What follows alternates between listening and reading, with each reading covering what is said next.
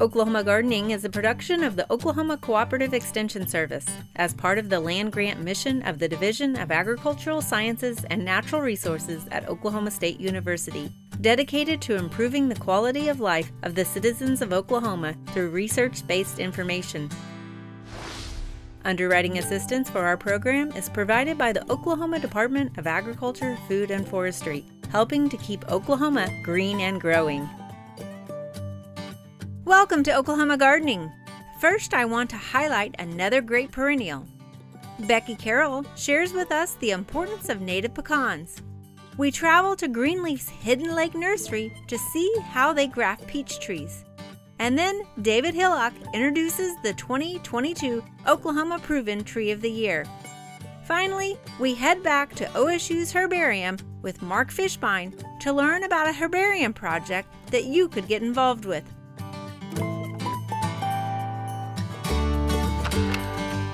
Like an ombre of sunset colors. Not the flowers, right?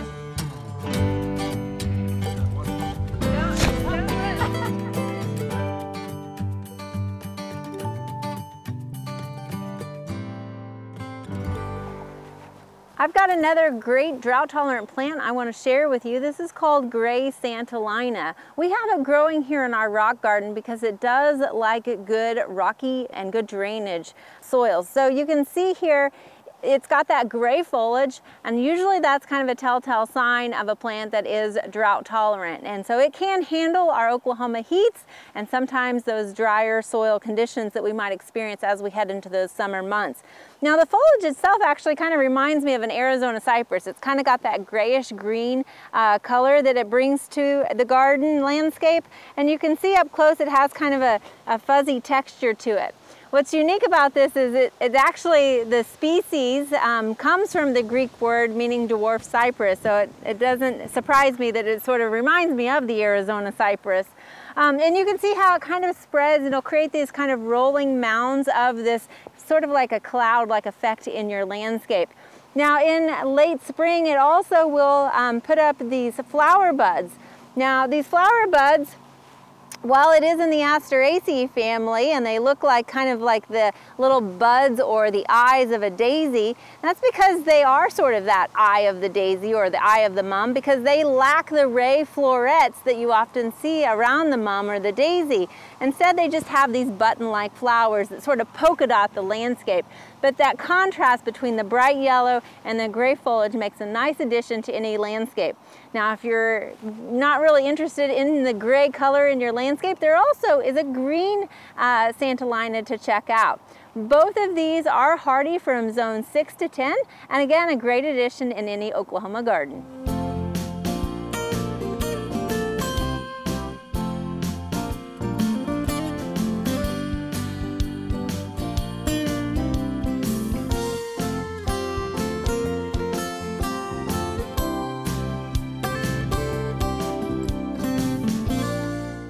Most people associate the three sister crops like bean, corn, and squash with the Native American tribes here in the United States.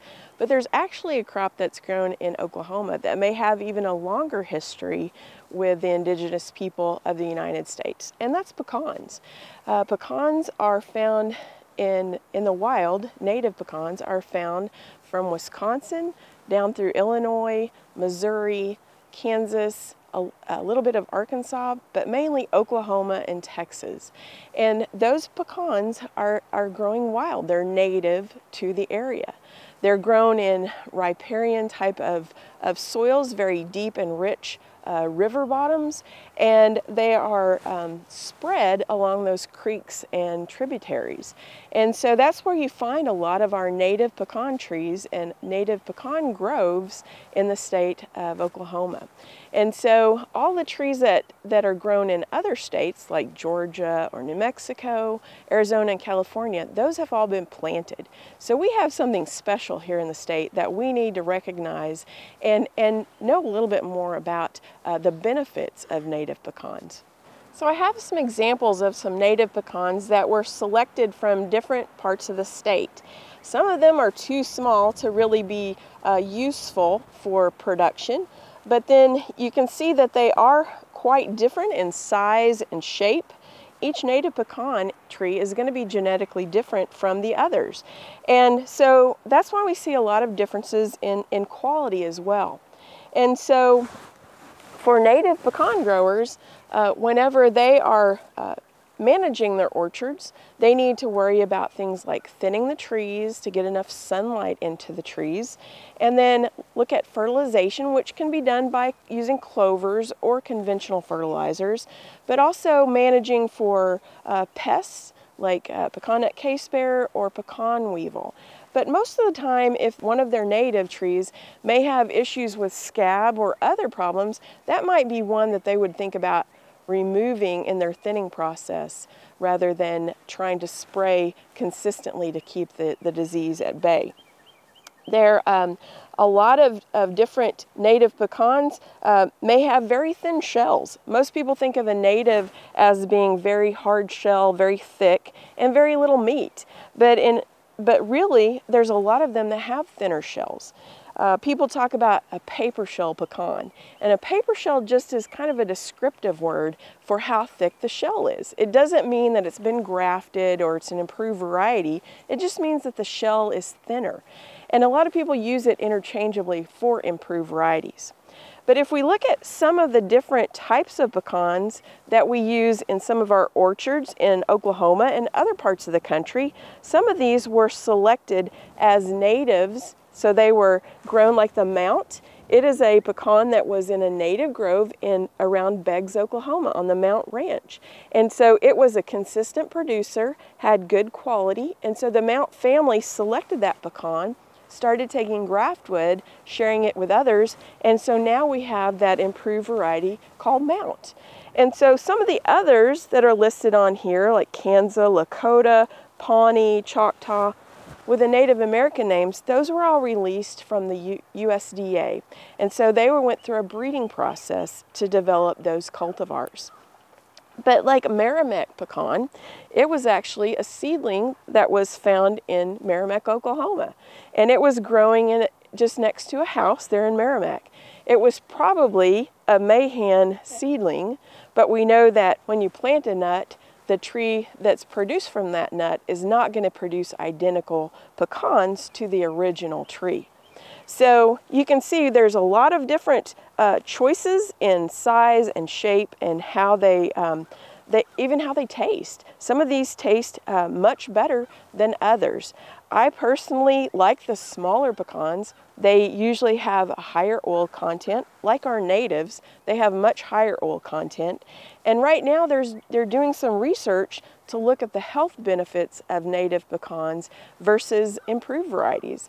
And so they're showing that there are definite increases in some of the oils, and some of those properties of the oils have health benefits. So that's something to look forward to hearing more research on some of those research projects that are going on at OSU and other areas across the country. There are a lot of differences in how they're managed. A native tree, like I said, there's a few inputs that native growers will have to do in their groves, but for an improved producer, an improved variety producer, they're going to have to be more intensive management. So some of the varieties like Pawnee or Choctaw, some of the larger nuts, will require irrigation. And so if you don't have enough water to produce these pecans and fill them out properly, then growers need to be thinking about growing something smaller like a Kansas. And so availability of water is a big issue. And then also a Pawnee versus Kansas, the Pawnee is going to have much more fungicide applications needed versus a Kansas. And then a Kansas may also even fit into a native grove, where sometimes they can graft a Kansas or some of these other smaller nuts into a native grove, and they will be easily fit into that production system, but boost the kernel percentage a little bit on those overall production of those nuts. If you look at what I said about kernel percentage, that means the amount of kernel to shell or packing material. So something that's got a very thin shell, something like a Peruke has a very thin shell, it may be like 60% nut meat, or 60% kernel is what we call it, whereas some of the natives, like these very small ones, or some that have very thick shells, may have a 30 or to 35% kernel. So you have less nut meat per pound versus one of these with a thin shell. I'm excited about native pecans in Oklahoma, and I hope you have the opportunity to try a native pecan and see the differences between it and an improved variety. Check with your local pecan grower in your area, ask them if they have some, or you can forage some for yourself in a park or in near a creek bank or somewhere in the fall. This isn't the best time to be looking for pecans, but later in the fall when they start to drop is ideal time to harvest.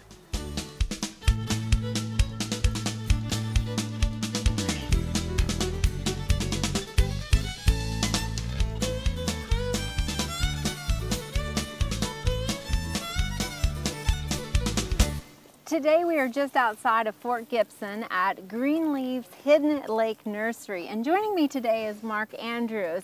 Mark, a lot of people are eating those delicious peaches this time of year, but you're working on the future crop of peaches, right? Right. So these crops that we're working on are for next year and future years beyond that. Okay, so we've got tiny little peach trees growing here, but these aren't what's going to be the finished product, right? No, this is just, these are young peach seedlings that are here in the field. And what we're going to do is use these to bud the improved varieties that everybody's looking for at the grocery store. So if they're looking for a Hail Haven peach or a Red Haven peach, whatever variety it is, that's what we bud onto these so that we know we've got a good consistent crop and that it's true to the name of the peach. Okay, so when you say bud, what we're talking about is grafting, improved cultivar on top of a hardy rootstock, right? Correct. So these are the rootstocks. This is the rootstock right here, right now. So what is the budding process or the grafting process that we're doing? So what we do is we collect wood from known trees. Okay. So we go to orchards where we already know what the tree is, and we collect wood from that particular variety. And then what we do is we take small little buds and we go ahead and graft those onto these seedlings. Okay. And then after the bud goes ahead and heals onto that tree and everything, then we break the seedling tree off and put all the energy into that bud and start a whole new tree. Okay. That is true to the name of the variety. So how long does that process take to actually get that new bud to heal on there and start growing? With peaches, they're fairly rapidly growing plants. So what we'll be doing is we'll be grafting them right now at this time of year, in early summer, and in about 4 to 5 weeks is when we'll come back and we'll start bending these tops of these trees over, because by then they'll be healed onto there, and we want to start pushing the growth into that bud and start the new tree. Okay. Why do you bend them over instead of just cutting the tops off? It seems to work better to bend it over. There's still a little bit of energy that comes from the leaves and everything like that to feed the plant and everything. But by breaking it over, you're disrupting the growing tissue, the xylem that transmits the nutrients and water. So we're stopping that from going up into the rest of it. It's all going to the bud. But there's still enough leaves to kind of support the plant and keep it going. Okay. All right, so you've got next year's crop growing over next to us also. So those are the ones that have that scion wood already growing out, right? So are those ready to sell yet, or where are we at in the stage? Those trees, for the way that Greenleaf Nursery operates, is those trees will be dug this winter, and then we will put them into containers and grow them for one more growing season, and then we will sell them to the end consumers. All right, so we've got them. So we're still 2 years away, even with what we've got here. And these are a year old, right? You grew these as seedlings. These seedlings are a year old, So you've got, what, now 4 years invested in that Correct. peach tree before it gets to the nursery, really? Yes. So that's what we can soon see at next year's nurseries, is that correct? All That's right. Thank you, Mark, so much for sharing this with us. You're welcome.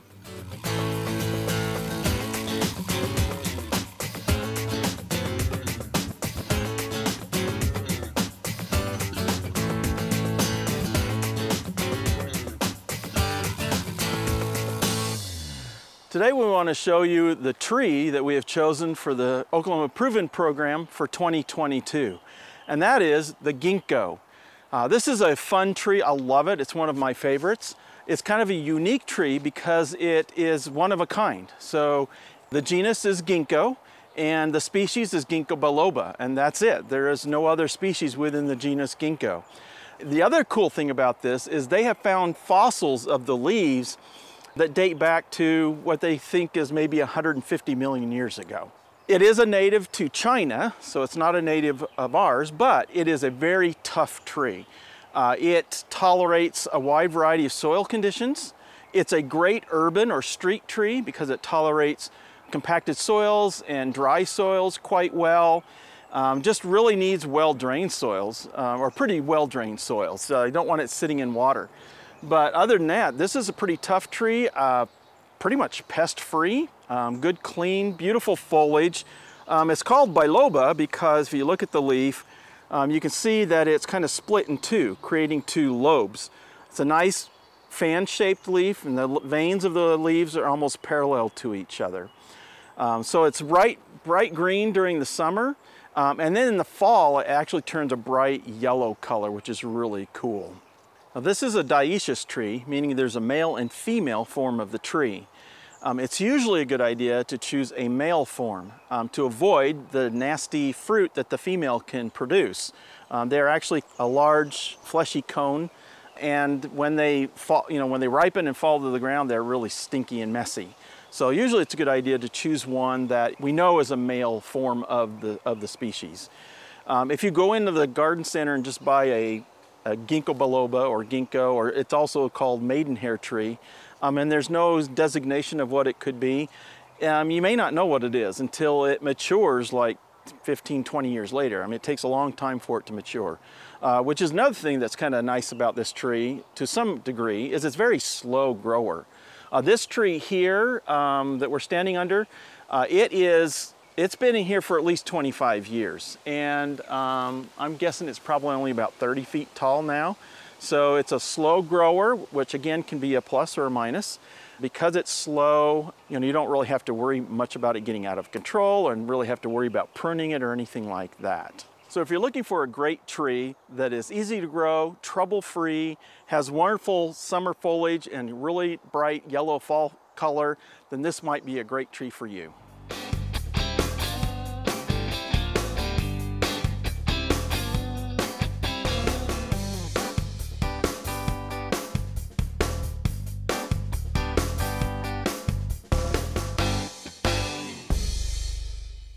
We recently learned about how important it is to preserve plants in herbariums.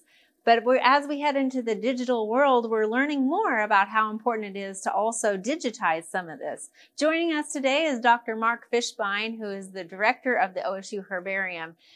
Dr. Fishbein, tell us a little bit. I guess you recently won a grant, is that correct, to help with this process? Yeah, we're actually about 2 years into a National Science Foundation funded project to bring these plant specimens to the world. And this is part of a regional consortium with many herbaria across the states of Oklahoma and Texas. Okay, so probably about 50 or so herbariums, I'm assuming, is that correct? Or? Yeah, there's about 40 in our two states that are involved in this project, plus we are collaborating with the New York Botanical Garden, Missouri Botanical Garden, Harvard University, and other places that have many collections from our states. Oh, wow. So you have these plants scattered throughout Oklahoma and Texas and other areas that you're trying to digitize. Why is that so important?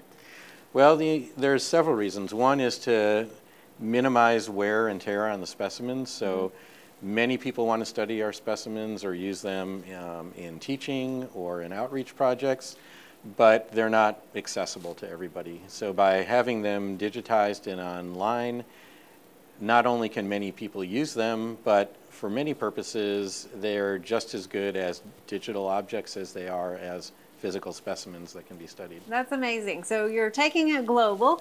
Show us a little bit about this website, if you would, please. Sure. This is our TORCH, Texas-Oklahoma Regional Consortium of Herbaria data portal. And from here, we can search collections not only from Texas and Oklahoma, but from around the world on this platform. But for today, I just want to show you that we can study specimens specifically from our herbarium. Okay. And I'm going to use as an example the ground cherries that were the research focus of one of my predecessors, UT Waterfall. I'm going to enter some information, a genus name, into the search box here. And is this something anybody can do if you're wanting This to? is the public face of the Okay. portal. So anybody can search for by scientific name, by localities, by collectors, many different criteria. And when I do this, I pull up 1,738 records, which are the number of digitized specimens of ground cherries that we have in our herbarium. And because of Waterfall's work, we have specimens from Mexico and all over the world, one of the best collections of this genus in the world. Because the current digitization project is focused on Texas and Oklahoma specimens, let's take a look at one of these ground cherry specimens that was collected in Texas. And so when we click on the image, it pulls up the record, and we can see that the collector's collection number, the date, so the location, various information about the collection.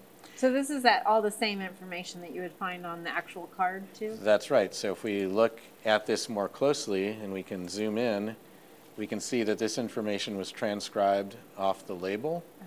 And we have this beautiful high resolution view of the specimen, which can be studied almost to the same extent that you would get from a dissecting microscope, although for some purposes you'd really need to see the physical specimen, but you can tell for many purposes this would be completely sufficient. Yeah.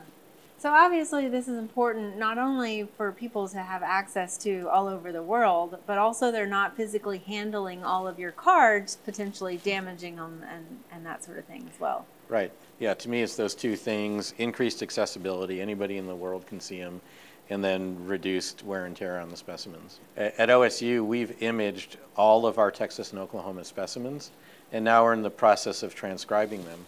So and other collections may be further along or not quite as far as we are. I mean, it seems like a lot of work. It is a tremendous amount of work. It's a 4-year grant to image and transcribe and find the digital coordinates for 2 million specimens. Wow. Is our goal.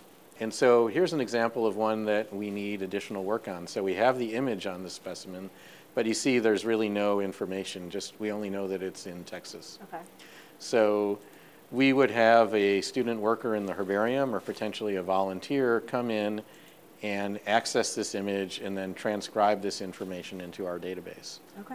And in fact, that's the biggest chunk of work we have left to go. So who all is doing this? You mentioned some students, but that seems like you're not going to get that done in 4 years. Yeah, I think just with student workers, we might not get to our goal. So we're looking for volunteers. There are some citizen science platforms. There's one called Notes for Nature that we can send our images to, and then interested people, and there are many interested people around the world, can log into that platform and do transcriptions because they love learning about history or about plants, plant distributions or plant taxonomy.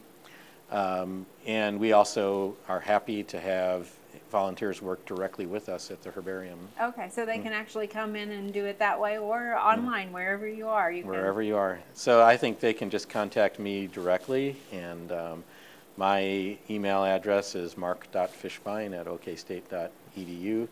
And also, I can be contacted through our web portal at portal.torchherbaria.org. All right, excellent. Well, this is a great resource to know about, not only if you're just interested in learning about plants, but especially if you want to help with this effort. So thank you, Dr. Fishbein, for joining us, and we love to check back in with you on this progress as it continues. Oh, you're welcome. Thanks for coming.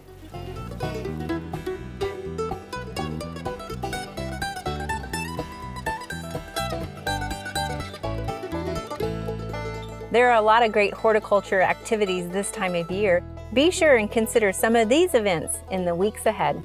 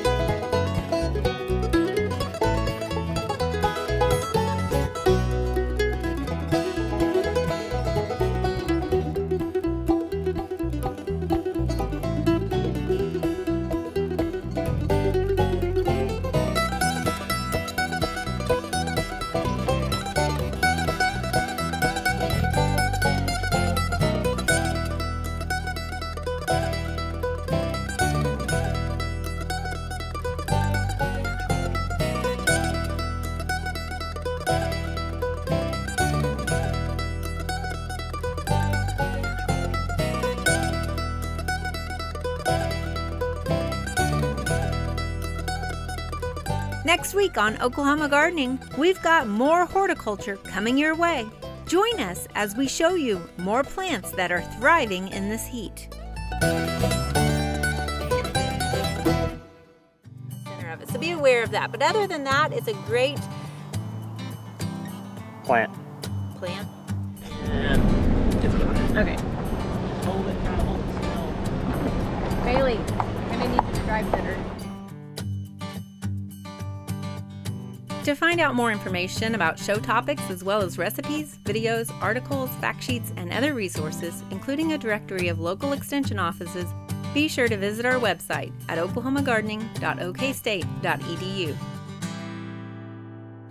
Join in on Facebook, Twitter, and Instagram.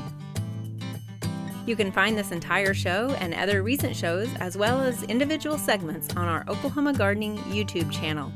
Tune in to our OK Gardening Classics YouTube channel to watch segments from previous hosts.